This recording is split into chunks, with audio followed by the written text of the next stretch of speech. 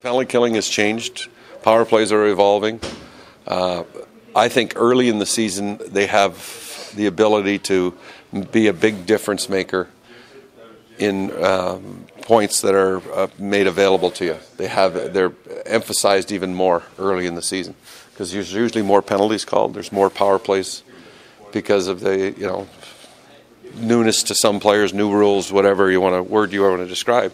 I just think that they have an opportunity to have a huge impact early in the season. They like to keep it tight in the neutral zone. They're not overly aggressive, so we got to make sure we keep the puck and get into their zone under control. And once we're in the zone, we got to just play our game, kind of work them down low, what we always do, and put the pucks in net, keep it tight in the back. I mean, we said after flat black, we almost have to come up with a flat white one, but we didn't just want to have it plain white. So we thought, we'll do something different, and the rest was his idea with having all the guys on there, painted stabs on them. So it definitely looks cool, and it's definitely different, and it's just funny. I like it a lot. I don't know. We'll see what's going to happen. I mean, I got the referees talking to me about my last mask, about the black one, so I guess that's probably going to happen as well if that referees or probably even opponents going to talk to me about it. But